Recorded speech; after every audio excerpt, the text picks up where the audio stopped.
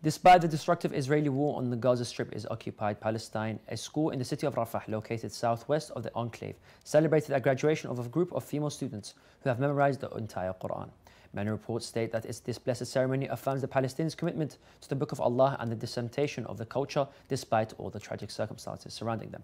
It was mentioned that the ceremony was hosted by a school in Rafah, which has turned into a shelter for several displaced families due to the Israeli bombardment of Gaza.